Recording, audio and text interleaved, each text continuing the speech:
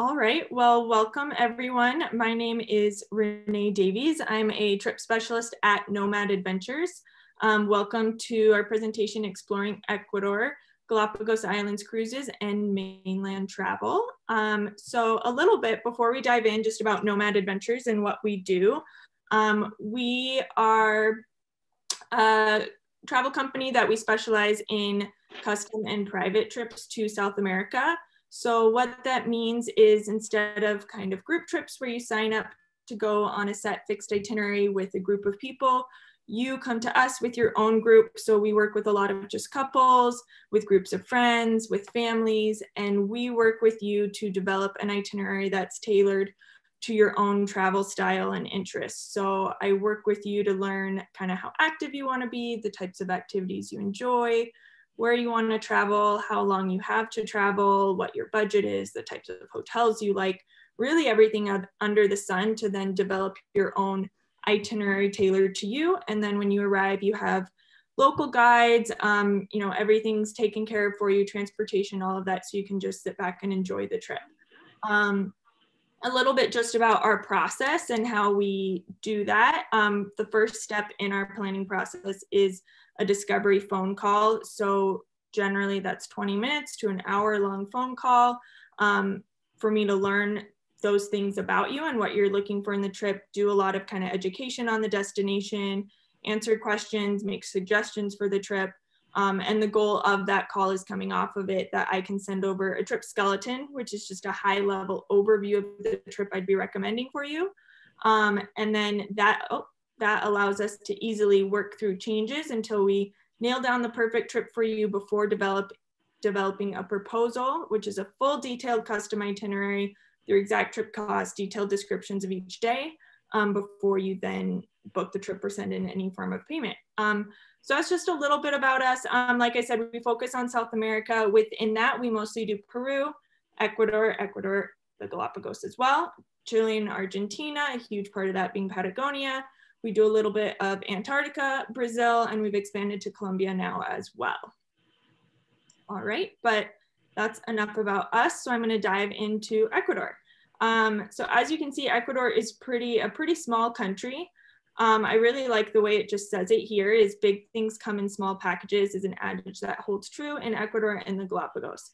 Mainland Ecuador is about the same size as the US state of Colorado, yet it contains nearly every ecosystem imaginable without having to travel great time or distances. Visits to Ecuador can include cloud forest, Andean highlands, historic haciendas, remote indigenous communities, volcanoes, Amazon jungle, and colonial cities. Of course, no visit to Ecuador is complete without a visit to the famed Galapagos Islands. Someone in Ecuador once told me that when God was making the earth, he did Ecuador last and just kind of threw little pieces of everything that was left into Ecuador. And it really does feel that way when you're there. As you can see from this map, you have Quito, which is where you'll likely fly into. And then within just 2 hours of Quito, you go this direction, you go northwest and you're in the cloud forest. You go north and this whole area is the Andes Mountains, but you go north and you have Otavalo, which is, and we'll go into each of these regions more, but you have one of the largest artisan markets up there, beautiful Andes Mountain scenery. You go south and you have Avenue of the Volcanoes. You take a short 30-minute flight over the mountains. You're in the Amazon jungle. You have coast and beaches along here. And of course, the Galapagos. It's a great place to see so much in one trip without needing to devote a lot of time to travel. All right. So I'm not going to speak too much about the history, but one thing that's interesting to know is that my dog just ran in, you don't have the same Incan history in Ecuador that you do in Peru. So you're not going to see as many Incan ruins as you will in Peru. There's more Spanish colonial history there. The biodiversity is really incredible in Ecuador. It's actually the most biodiverse country in the world per unit area. The Galapagos Islands especially are known for their large number of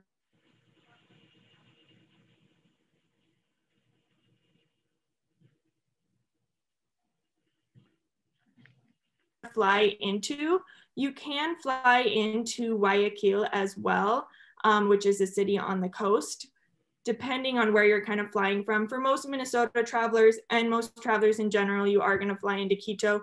Quito is a more interesting city to see than Guayaquil. You have this beautiful colonial architecture here, cobblestone streets. It's one of the first UNESCO World Heritage Sites actually in the world. So minimum, you're gonna need 1 night in Quito before you would then, if you're just doing a Galapagos Islands trip, you'd need minimum 1 night before flying to the Galapagos. However, I highly recommend staying 2 nights. One reason for that is if you have any, if you're flying Minneapolis to Atlanta, then Atlanta to Quito, if your flight's delayed, canceled from Minneapolis to Atlanta, there's just that 1 Atlanta to Quito flight a day. So if you miss that, you're not arriving until the next day, and then you miss your flight out to the Galapagos. And if you're taking a cruise, then you miss the cruise. It's just a whole domino effect. So I highly recommend that buffer of 2 nights in Quito, so you have a full day the next day in case you have any flight issues, but also so you can see the city, because like I said, it is really cool. I suggest staying in Old Town, which is the area that you see here. New Town is where you'll have more modern architecture and the larger kind of US chains, but there's a lot of really cool hotels in this beautiful Old Town area. All right. So like I said, also just about 2 hours north of Quito, you have Otavalo. Otavalo is a great region to go to if you have an interest in culture. Like I said, one of the largest indigenous markets in Latin America is in Otavalo here. Especially if you go on a Saturday, that's when you have locals from all over the region coming to, like you can see this woman here, trade their livestock. So maybe it's, I don't know the going rate, but maybe it's 5 chickens for a pig, and you can see that happening, which is really cool. So if you're into culture, definitely recommend thinking of visiting Otavalo. If it works with your itinerary, going on a Saturday is great. But it's also a great area for hiking. You can see the mountain scenery here, for biking, for horseback riding, all sorts of different activities. And you're at a lower altitude here than some of the other regions you can travel to. So it works well for acclimatizing as well. And then you also have a lot of beautiful haciendas. So I suggest actually staying in an hacienda outside of Otavalo. My favorite one is Hacienda Zuleta. It is on the pricier side, but the hacienda has a whole system of self-guided hiking trails, and you can really just, I could spend a whole week there without leaving the hacienda and be entertained. So it's really not necessary to add that much additional guiding or transportation once you're there. So sometimes it kind of balances out the cost that way. So Hacienda Zuleta is one great recommendation for this region. As far as time, you certainly can do day trips here. Like I said, it's only 2 hours from Quito, but that's 2 hours depending on traffic. So if you hit bad traffic, it could end up being 5 hours total in the car at least. So I suggest spending time there. 1 night stays can be exhausting. So 2 nights I'd say is the ideal minimum amount for this region. 3 nights is great as well. And then I've had people stay 5, 6 nights here. And certainly for the right traveler, that's a great fit too. All right. So now again, just depending on the area of the cloud forest you're going to, I'd say 2 to 3+ hours northwest of Quito, then you're in the cloud forest. This is a great region to visit if you are at all a birder. In Ecuador, you have over 100 different species of hummingbirds, more than 500 species of birds, and it's a beautiful area and great for birding. Again, you can do day trips to the cloud forest. So if you're short on time, but you really want to see the cloud forest, you can do just a day trip from Quito. But again, it makes for a long day. So if you have the time for it, I suggest 2 nights minimum, 3 nights or more if it's really your kind of main interest. Mashpi Lodge is one fantastic lodge there. It is a luxury product, so it can be quite expensive. If you're looking for more kind of 3-star, clean and comfortable with eye on cost, I really like Bella Vista as well, which especially is fantastic for birding. All right. So continuing kind of these regions around Quito, Avenue of the Volcanoes, or specifically just about 2 hours south of Quito, you have Cotopaxi National Park. This volcano here, you can see that is Cotopaxi. It's just this really perfect cone volcano, and around it you have mostly flat paramo, but you can see there's a few kind of other mountains as well, but just really gorgeous. Here you are at high altitude, depending kind of where exactly you're, generally at 12,000 feet or above, and then doing hiking, you're gonna get up even higher than that. So this is a region you don't fly into Quito and come here the next day and do a full day hike. You really do want to acclimatize for this region. So you could do kind of 2 nights in Quito and then visit this area, take the first few days kind of easing into your more difficult hikes. Or if you're spending quite a bit of time in mainland Ecuador and you're interested in several of these regions, doing Quito, and then, for example, that Otavalo region I mentioned, and then coming here is a great way to acclimatize for it as well. But you do have beautiful high altitude hikes.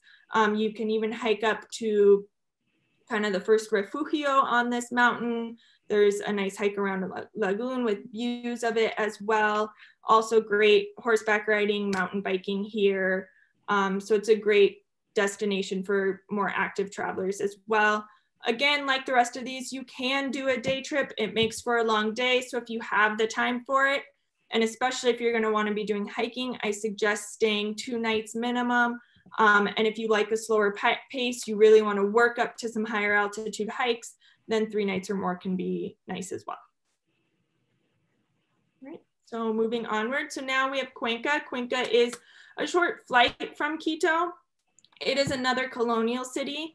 So if you're really interested in culture, colonial architecture, it's smaller than Quito, so that's nice. It's a little easier to navigate.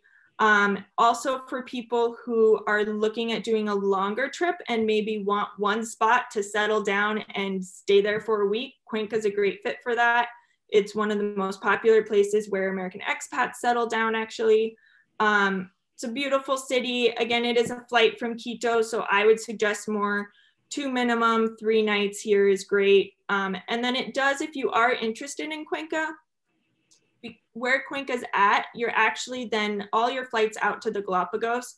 If you're coming from Quito, it's going to stop over in Guayaquil for passengers to get on and off the plane before continuing on. Cuenca is not that far from Guayaquil. It's actually beautiful drive where you go from high altitude down to then banana plantations, tropical climate down to Guayaquil. So I would suggest that's a nice way to kind of end the trip and set up for then the Galapagos doing that drive with the driver, I suggest, from Cuenca to Guayaquil and then taking that flight out to the Galapagos the next day. All right, another region. So Amazon jungle, like I said, it's just a short 30-minute flight from Quito and you're in the Amazon. If you've never been to the Amazon and it is on your list of you really want to go, Ecuador is a great spot to add that on. There's a lot of great lodges. My favorite one is Napa Wildlife Center. That lodge is still owned and operated by the local community. Profits go back into that local community. So I really love that aspect of it. But the accommodations are also very nice, but they're kind of these, I have a photo later on, but these private kind of casitas on this back lake. And they're very nice, but very fitting of their surroundings. You fall asleep to the sounds of the jungle. So they do a fantastic job, great guiding there as well. One important thing to note is this is the Amazon jungle. It's not the Amazon River. So if you're looking to go to the Amazon River, I suggest looking more towards Peru for that trip. And so since you do have the flight, and then in addition to the flight, you have quite a bit of travel on the river here to get to the lodge, I suggest a minimum of 3 nights. If the Amazon is part of the focus of your trip or you like a slower pace when you travel, then 4 nights can be great as well. All right, and then of course, the Galapagos Islands. We'll talk a lot about kind of the Galapagos Islands later as well, cruise versus land-based and kind of those details. But one important thing to note here is sometimes I get inquiries and people want to do a day trip to the Galapagos or a trip of 2 days. you spend a good portion of your first day flying out to the Galapagos, getting out of the airport, then getting to the boat. If you're not doing a boat, still then getting from the tiny airport up here, which is on Baltra Island, pretty much the only thing there is the airport, getting from there to then your hotel in Puerto Ayora on this island. So you lose most your first day in travel, and then same thing with the day you leave. Most flights are in the morning, so that day as well is lost to travel.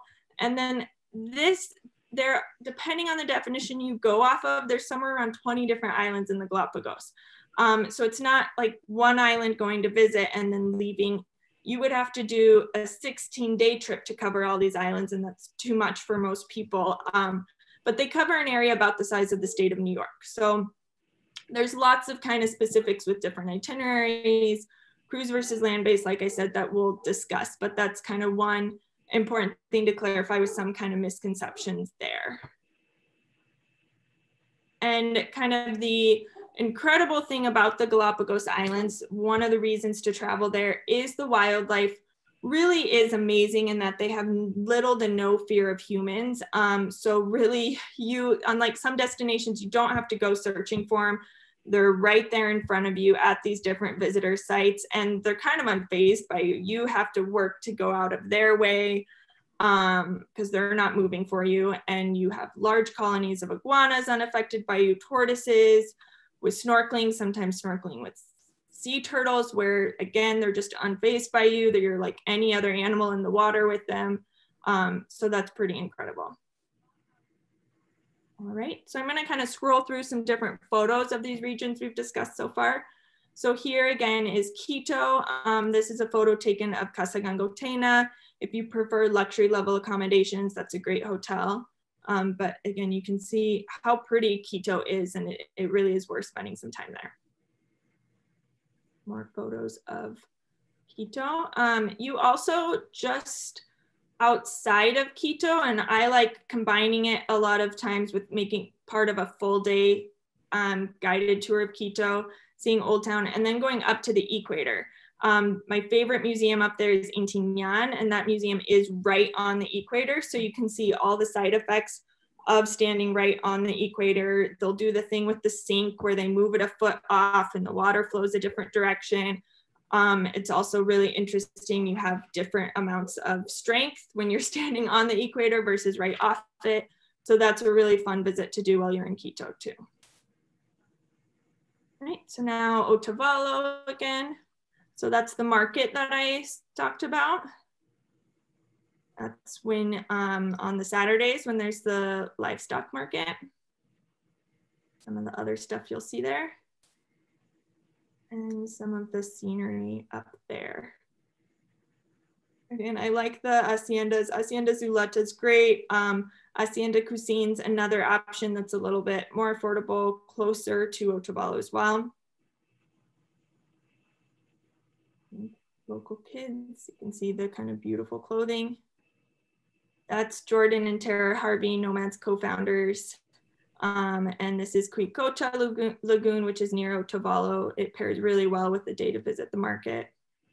And you can actually, if you have time for it, hike around the rim, which is beautiful. Some more kind of photos. This is at Hacienda Zuleta. That again is Tara and Jordan with their kids on a trip to Zuleta. If you're traveling with kids, Zuleta is a great option with kids because it's so, with the self-guided hiking trails and everything they have on site, it's really flexible, which works nice. That's Tara and I at the hacienda. You can see llamas, alpacas. If you like horseback riding, it's a great place to go. This is Tara bringing in the horses in the morning. This is, Zuleta is the name of the hacienda, but it's also the community there. And this is just out in the local Zuleta community. All right, so Avenue of the Volcanoes, specifically kind of going towards Cotopaxi National Park, which is close to Quito. You can, if you really like road trips, you can, and again, I do suggest doing this with a driver and transportation. You can do a road trip from Quito, going to Quito, then Cotopaxi National Park, and kind of a whole beautiful route south from there to Cuenca or then to Guayaquil. And it's a lot of driving, but if you don't kind of mind sitting back and watching the scenery, that's a nice trip too. This is one of the stops. It's not far from Cotopaxi, but it is still a kind of a lot of driving from there. It works well on if you're doing that full trip south. More of the kind of bottommost scenery there. Mountain biking. This is in the cloud forest, the coffee beans. Hiking to waterfalls in the cloud forest. Lots of beautiful flowers. This is at, I believe it's El Monte, where they have this tram that takes you across El Monte. There's another lodge there, takes you across to the lodge. Lots of great butterfly gardens as well. This is an observatory at Mashpi. Beautiful orchids. So this is Mashpi, that more luxury lodge. They call it a cocoon in the clouds, and I really love that description because not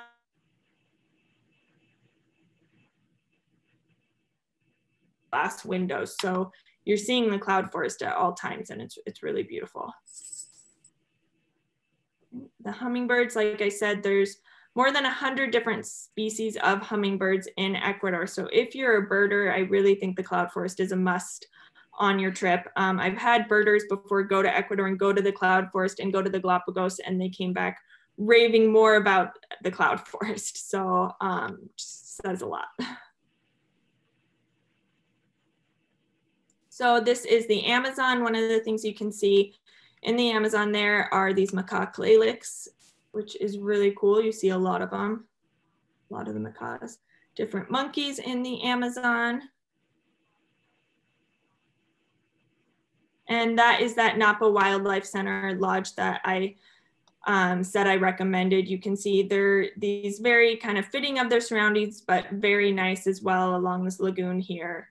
Kind of casitas. And the caimans, you can go out on kind of nighttime searches for the caimans. The Amazon is very different than the Galapagos, than the wildlife experience in the Galapagos. Here it is wildlife that you really have to go searching for. But that to me is the incredible part of that wildlife experience is you're out with the guide really looking for it. And it's just incredible what they're able to spot, whether it's this frog perfectly camouflaged on a leaf that you would never see if you were out on your own, or monkeys kind of way off in the trees. It's a cool part of that experience. Because of that, I do like if you have the ability to do the Amazon prior to the Galapagos, because when the Galapagos, the wildlife, you don't have to search for it, it's right there in front of you. Then doing the Amazon after that, I don't want to say underwhelming, because like I said, it's a very cool wildlife experience on its own, but I do like it prior to that experience where the wildlife is just in front of you. Right. So, and on to the Galapagos. So this is paddle boarding, which you can do on a land-based trip, or some cruises have paddle boards as well. So while you're on a cruise or a land-based trip too, doing day trips out to other islands, all the boats have these smaller Zodiac boats on the back, and that's how you will then get into the different visitor sites. So this is a dry landing where you will step from the boat either onto generally the rocky shore like this, or some sort of dock. And then there's also wet landings where you're just stepping off of the boat straight into the water and then walking on shore. For those wet landings, that's why it's good to have kind of shoes like those, you know, whether they're Tevas or Keens, ones that you can wear to kind of step off into the water and get onto shore. And then if they're not good walking ones, you can just have your socks, a little towel, and your tennis shoes in your backpack to switch into those and out of the other ones. Otherwise, if you have good Keens that are also really good walking shoes, you can use those for the visit as well. Sea turtles, snorkeling. So snorkeling, depending on the site, it's sometimes you can snorkel with sea turtles, sometimes sea lions, if you're lucky, sometimes penguins. I've even had travelers snorkel together with iguanas. So the wildlife experience while snorkeling really is very fun. Baby sea lions, which can be quite playful with snorkelers and kayakers. Being enriched, this is some kayaking on a land-based trip. A lot of the cruises now do have kayaks as well, and they'll have one visitor, so depending on the length of the cruise where they have permits to kayak. This is Claudio, who's our friend and owner of the Lava Lodge on Floriana, helping them get the kayak going. Right. So again, you can see, you really have to make sure to keep your distance from the animals, because they, if he moved closer, they wouldn't be phased by it. So you need to do your part to keep your distance, but it's really incredible just how close the animals are. This is Pinnacle Rock, a nice site on Bartolome Island. Hotel, so this is, one example of a hotel. This is Habitat Galapagos, that's in Puerto Ayora on Santa Cruz Island. So some of the hiking, if you're doing, and again, I'll just kind of dive in more after these photos on cruise versus land-based, but if you're doing a cruise, you're not going to be doing long kind of full day hikes. They do have to cater to a wide variety of activity levels. They're generally shorter hikes, an hour or so, and the purpose is seeing the wildlife, so they're slower, walk a little bit, stop and see the wildlife. Some of the marine wildlife, the land iguanas. These birds I love, the red frigate birds, and they puff out their red chests to attract a mate. Pelicans. We do have some beautiful white sand beaches there as well. Some of the cruises have private balconies, so if that's important to you, something to look for. Mostly just the luxury class cruises will have those. Lava cactus. And it's, wildlife is a lot of people what they're going to the Galapagos for, but you also just have really interesting geology with kind of the volcanic activity in the Galapagos. Beautiful sunset. So the tortoises really are huge. And again, you can get quite up close to them. The blue-footed boobies, more paddle boarding. So this is what a lot of the snorkeling is like, where you're just kind of getting off the Zodiac boat into the water to snorkel. Sometimes you're snorkeling from a beach, from the shore, but more often it's this. Dolphins sometimes. Example of some of the dining on the cruises. This is near Puerto Ayora and Santa Cruz. So you can see with the tortoises, you're quite close and they are quite huge. Another hotel, this is Finch Bay, a very nice hotel in that town, Puerto Ayora. And Ocean Spray, another cruise. Okay, so picking between cruise versus land-based. So you kind of heard a little bit of this, but so there's two different ways to see the Galapagos, and you can combine the two as well. So one is cruise, one is doing a land-based trip where you are staying at a hotel and either doing day trips out to other islands or doing island hopping where you're hopping between the different islands that you're allowed to stay on. So the advantages and disadvantages of each. So cruise, it is great if your main focus of the trip is wildlife, especially if you're shorter on time and you don't have any concerns with being on a boat, then cruise generally is the way to go. They're very time efficient. So as with a land-based trip, if you're doing a day trip out to some of these islands with incredible wildlife, you are naturally going to lose some time getting from your hotel to the pier. Depending on which island you're going to, that could mean a transfer of 5 minutes. It could mean a transfer of an hour. Then getting on that boat, and the boat to the other island could be 1 hour to 2 hours there and back. So they are very time efficient in the sense that on a cruise, the boat is moving when you're on board sleeping, when you're on board having lunch, during your kind of breaks. So every morning you're off the boat for an excursion, whether it be snorkeling, whether it be one of those walks, whether it be kayaking or one of those Zodiac boat rides where you're just seeing wildlife from the boat. And then you're back on for lunch. The vessel usually moves to a different visitor site. They do have set itineraries already that are determined where they're going to go and what activities you're permitted to do. then again off the boat in the afternoon for another excursion, and then back on for dinner and to go to bed. So they are moving and getting to different spots while you're on board doing those things. So they're very efficient in that regard, which allows you to see a lot of different island visits, visitor sites, and a lot of wildlife in a shorter or longer period of time. However, they are very structured. It's a very good thing that the national park, and over 90% of the Galapagos Islands is a national park, and it's very restricted. For these cruises to go there, they need a permit that they can go from this time to this time, and these are the activities that they're allowed to do. So if you're someone that likes more free time and flexibility each day, what you're doing, how long you spend at a certain site, then a land-based trip or combining land with cruise can be a good direction to go, so you have more of that flexibility. We can also do it fully private and personalized. Unless you're a larger group and you're chartering a boat, which is possible in the Galapagos, the smallest ships are 16 passengers. So if you have a larger group of friends, a multi-generational family trip, chartering a boat can be fantastic. But for most people, if they want a private personalized experience, then we're looking towards land.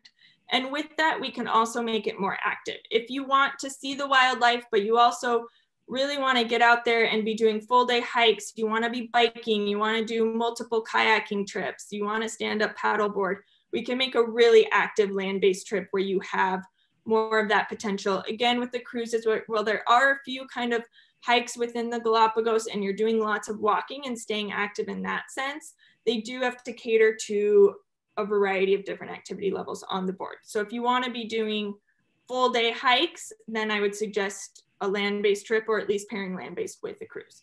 And then culture as well. You know, culture is not generally the reason people are going to the Galapagos, but you do have a really interesting history and culture there.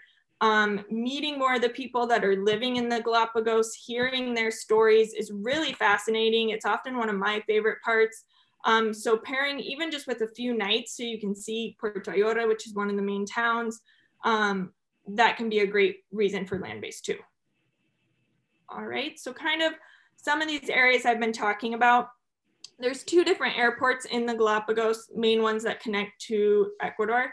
You have Baltra, which is just above this main island here, Santa Cruz.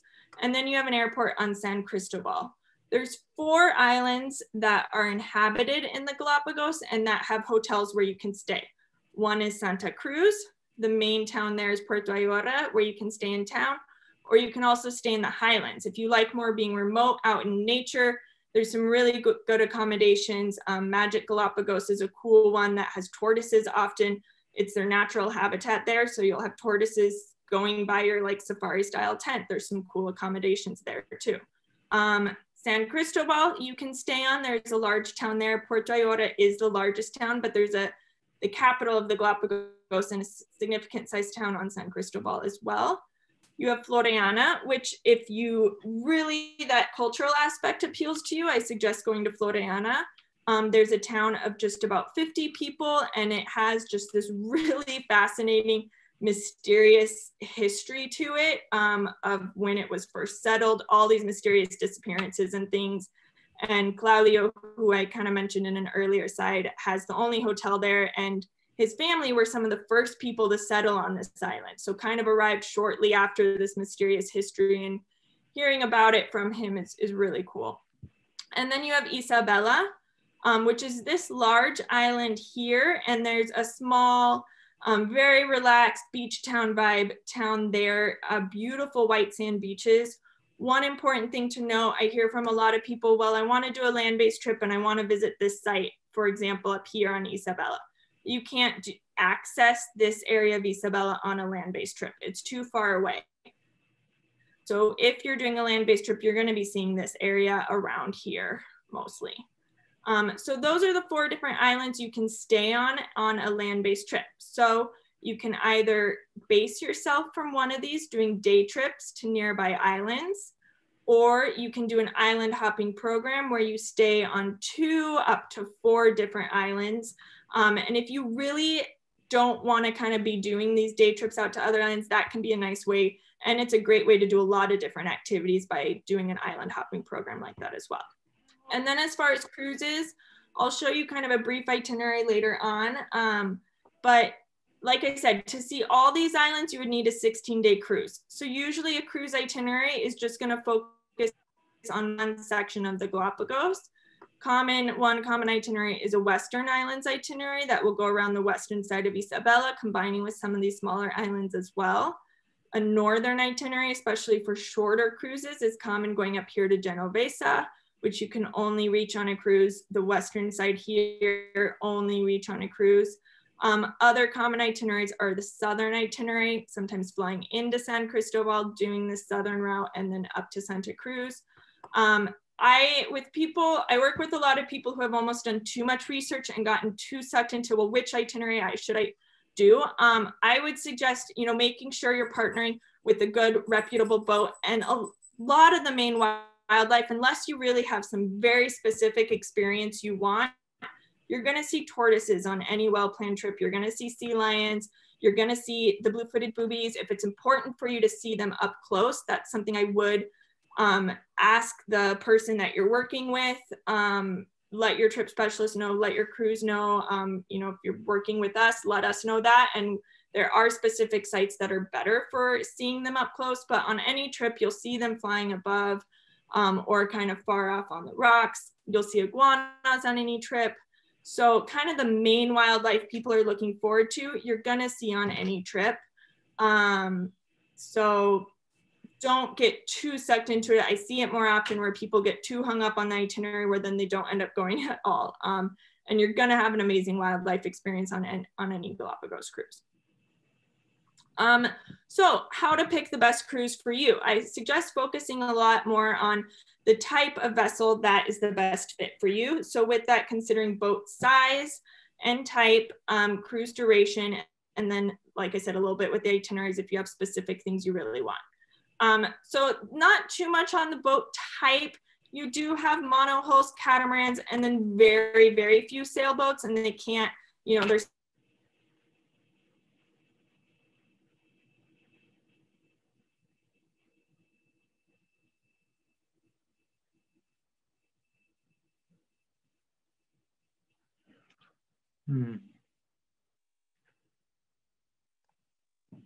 Renee, can you hear us? I see you. Yeah. Okay. Let me just find your presentation again. One moment here. Okay. My little video disappeared and I wasn't sure. Yeah, it looks like the shared screen was lost. Oh, let me get that back. Let's see here. There we go. Okay, and I'm streaming over there? Yep, you're good. Okay, sorry about that, guys. So yeah, if you have seasickness concerns and you want to be on a smaller boat, I would suggest looking towards a catamaran or luxury class monohull that has stabilizers. Some of these newer monohulls, they have the stabilizers and they're as stable as a catamaran. But if you're looking at kind of more the older, more kind of, you have a few different classes of vessels in the Galapagos. You have luxury, then right below that, and first class tour, then right below that, tourist superior. Those are the classes we work with. If you're looking at more kind of budget-friendly tourist superior option, and you have seasickness concerns and want to be on a smaller boat, I would suggest mainly maybe looking towards those catamarans. The biggest thing with seasickness, I would say, is some seasonality. You get rougher waters kind of from end of July through kind of beginning of October is when you can get choppier waters. So if you want to be on a smaller boat, you have those seasickness concerns, look towards, like I said, a luxury class with stabilizers, a catamaran, and then staying outside of that window. And then more with this, I talk about boat size. So you have kind of three different sizes of vessels in the Galapagos. You have the small ones, which are generally 16 to 20 passenger ships. You have the medium-sized ones, kind of 30 to 50 passenger ships. And then the largest vessels in the Galapagos are kind of 90 to 100 passenger, which in the cruising world is still a relatively small cruise. They're not these giant cruises you get in the Caribbean. So they're all pretty small experiences. And then one thing to keep in mind is the 16 passenger vessels, those are only going to have one guide. Whereas the larger ships, they have multiple guides. So sometimes with you're traveling with kids, I can suggest looking towards those larger sizes. So you're more like, so they have that flexibility to pair you with other families. Or if you're less active, that can be a reason to look towards the larger ships as well. Because again, they're trying to work with all sorts of different activity levels with just one guide on a 16-passenger ship. Whereas on the larger ship, they can divide people up a little bit on how active people are. So that can be a nice reason to look towards the larger size as well if you fall into kind of either one of those categories. Otherwise, we do really love that small size because it is a very personalized experience. You get to know everyone, you get to know your guide really well. The guide's often sitting and having dinner with everyone in the evenings. So you get kind of more access to them too. They're a nice experience. Duration. So like I kind of spoke about earlier, you really lose most of your first day and most of your last day on your flights to and from the Galapagos. So a 3-night, 4-day cruise on its own is really too short. That really only gives you 2 days to experience the Galapagos, and you're going to see a lot in those 2 days, but it's a lot of travel, and the flight to get there is generally about $500. You have $120 of park fees. So it's a lot of time and money invested for just 2 days. However, I love the 3-night, 4-day cruises for doing that land and cruise combination.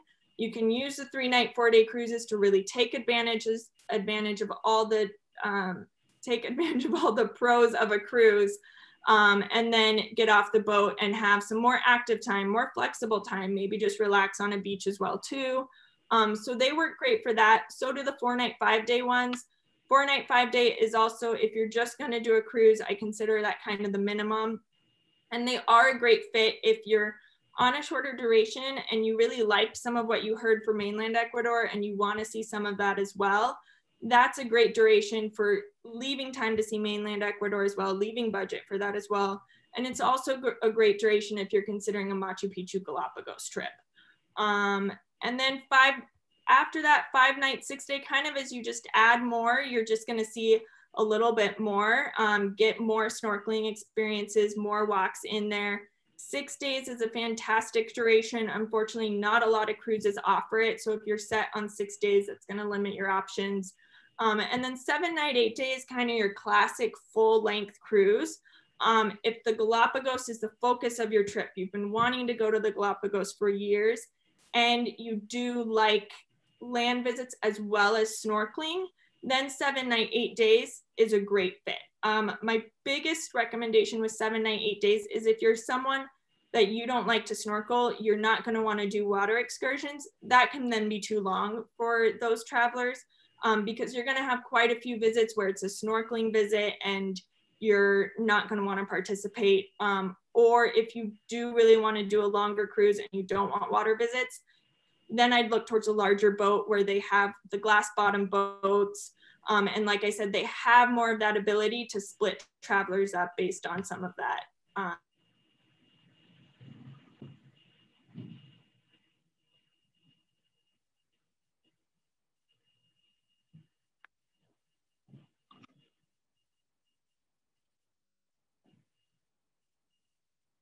Renee, can you hear me? In front of you, I suggest an itinerary that includes North Seymour or an itinerary that includes Española. Those are great spots to see the blue-footed boobies. If you really want to see penguins, that one is an important one for us or whoever's planning your trip to know, because you're not going to see those on every trip. The penguins are great to see from Isabella Island and also from Bartolome. Those are the best spots to see the penguins. And then if you're just really interested in birds in general, there's a few different, like I said, North Seymour is great for birds, and so is Española. From the end of April through December, you have the entire world population of the waved albatross on Española, which can be really incredible. And then Genovesa as well is a really great island for birding. Snorkeling, there's great snorkeling throughout the Galapagos. If that's your main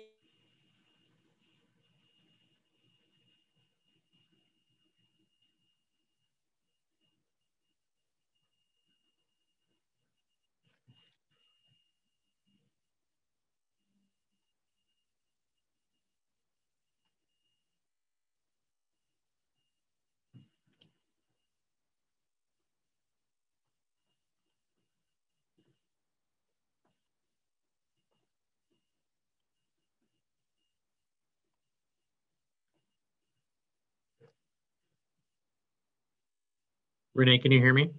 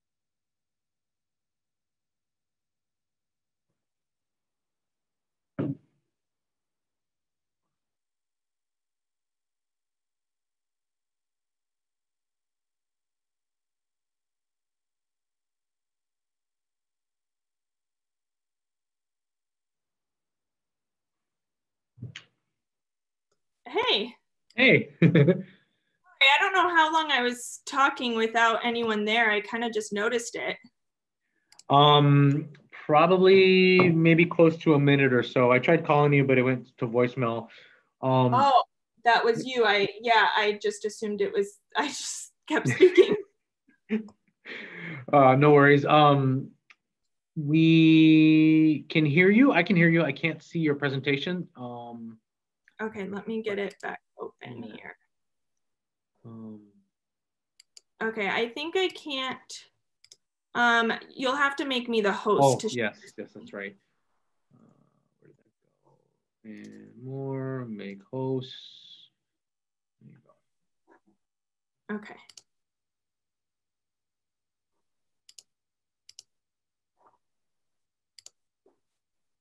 All right, and what was the last thing I was saying? Do you remember? Um, And I talked about weather. no, I didn't hear the weather. I remember the talking about the I can't remember the word. I could see it on the slide. keep going up. Islands. Bartolome and North Seymour. It was like after that I kind of cut out. So at that islands with the iguana there. Okay. Yeah. But I talked about duration of cruises then. Yes, I believe so. Yeah. Okay. Yeah. All right. Sorry about that, guys. I'm not sure what happened there, but let me actually get my video back on too. Perfect. So I'll kind of, I'm not sure how much of the island stuff you guys heard, so I'm just going to kind of recap that a little bit just in case. So kind of the main things with the different islands, if penguins are important to you, I suggest going to Isabela or going to Bartolome. If the blue-footed boobies having a close-up experience are important to you, I suggest North Seymour or Española. If you're a really big birder and that's a focus, again, North Seymour or Española. Española has from April to December the entire world population of the waved albatross, which is really cool to see.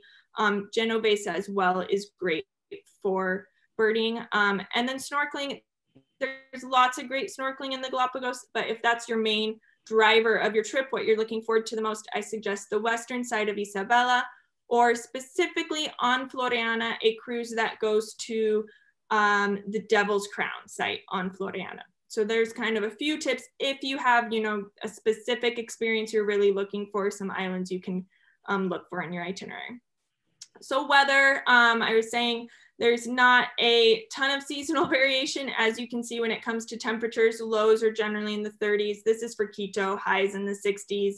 But you do get a rainy and dry season. There is quite a bit of rain throughout the year, so you're going to want your rain jacket whenever you're going. But June, July, and August is when you get the least rain and the driest amount of time.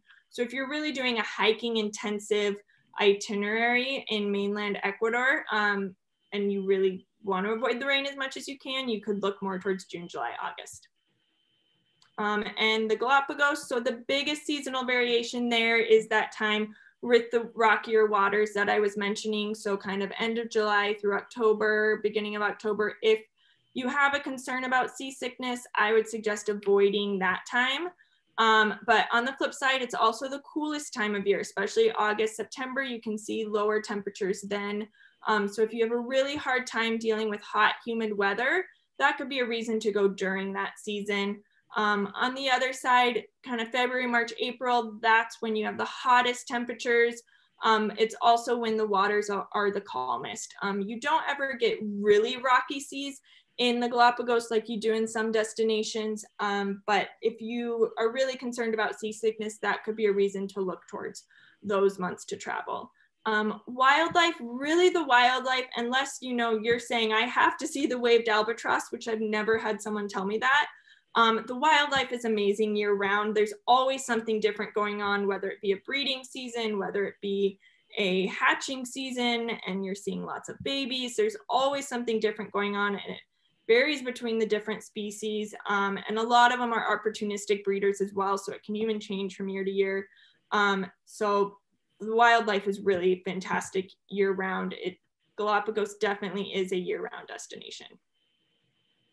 All right, so passport, you just need a passport good for 6 months beyond your dates of travel. This is when I'm kind of going to talk about COVID as well. Currently, right now, you do need a negative PCR COVID test from within 10 days of travel to arrive in Ecuador. So that makes it very feasible for people who are itching to get on a trip next year. Ecuador is a good place to think about going because the flight is pretty short from the US.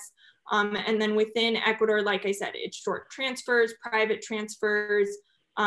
It's a pretty friendly destination to that. The Galapagos, you do need a test from within 96 hours. Like I said, I suggest 2 nights minimum in Quito as a buffer between the flight from the US and flying to the Galapagos. So that makes it difficult to meet that 96-hour requirement. So what we suggest and are doing with people's trips is that test in the US within 10 days of your travel to Ecuador, arrive in Ecuador, do your time in Quito. Any other time that you're planning to spend in Ecuador, we arrange for another test within Ecuador where you can get next day results. So you take that test, results the next day, and then you fly to the Galapagos. with those 96-hour requirement met. We don't really know when that will change. That's anyone's best guess. But for trips, I'd say winter, early spring, probably kind of plan on those requirements likely being similar. Immunizations and shots, aside from that COVID requirement, right now, other than that, nothing required. We do suggest a yellow vaccination if going to the Amazon. And then typhoid and Hep A can be a good idea as well, but no requirements. All right. They use the US dollar in Ecuador, so that makes it really easy to travel there. Going to an ATM, that's what you're going to get out. Every pricing's in dollars, that's what they've used since 2000. So it makes it really easy. Also making it easy, they use the same volt and prong type in Ecuador. So you don't need any of that. Water, don't drink the water. Cruises will let you know whether the water from their sinks is safe. Generally, they'll have a large kind of container with water that is safe for you to drink, so you can fill your own water bottle. A lot of cruises will give you your own, but I suggest bringing one as well for that time in Quito before you fly to the Galapagos. And then hotels, they'll have a large kind of container of water you can use to fill your water bottle, or at kind of breakfast, they'll have where you can fill your water bottle. Packing, so I talked about shoes a little bit already. You can find all of this on our website as well, which is www.nomad.adventures.com. And if you're going on a trip, we'll send you a packing list. Biggest thing I'm going to point out here is sunblock. Do not forget your sunblock. You're right on the equator. The sun is very strong and it's very expensive to buy if you forget it in Ecuador. So make sure you remember sun protection. So here's a sample 7-night, 8-day itinerary. So you can see even with 7-night, 8 days, you kind of see one portion of the Galapagos. I believe this cruises, usually they do one itinerary, 7-night, 8 days. The next 8 days, they flip to a different itinerary. Their other one, for example, goes up to Genovesa and then over here. So that's how you can kind of see what a sample itinerary looks like and the different island visits that they do. This is a sample itinerary you can see on our website as well. Like I said, everything we do is custom. So if you are interested in planning a trip, the best first step is to just reach out to us so we can discuss with you and then send over what we would suggest for an itinerary. And if you're just looking at a mainland Ecuador trip, a really cool one is combining the Amazon jungle with Cotopaxi or Otavalo or both of those. It's a really cool combination that shows you how dramatically different landscapes you can see within one country.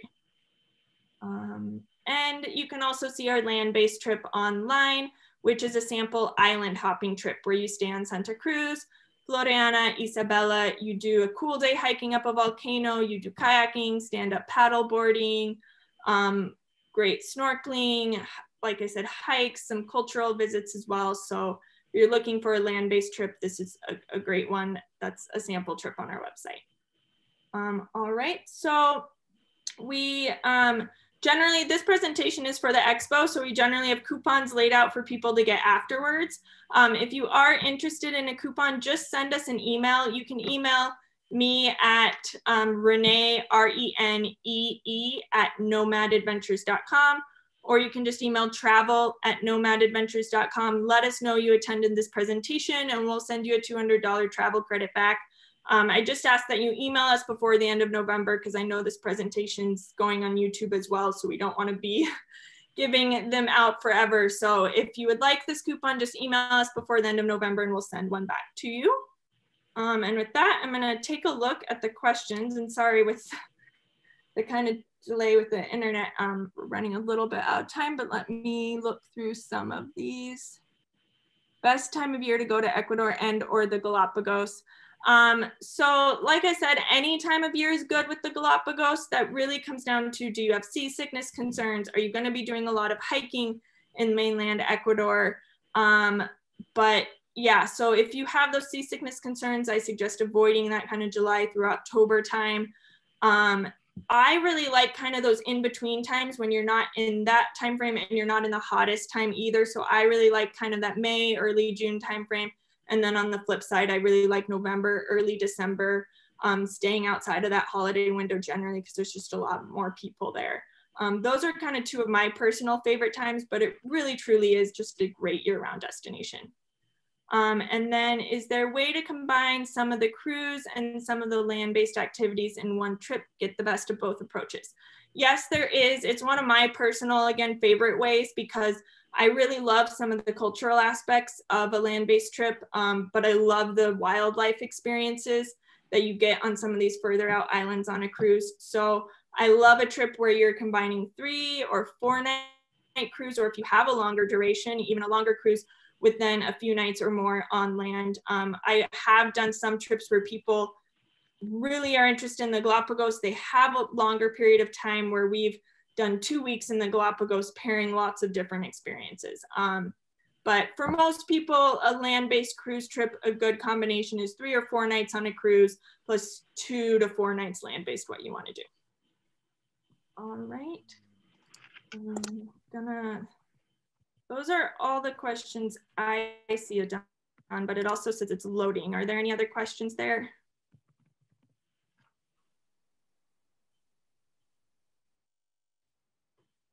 Oh, Adon? No, sorry. Hold on one second. Hi, Renee. Can you hear me? Yep, I can.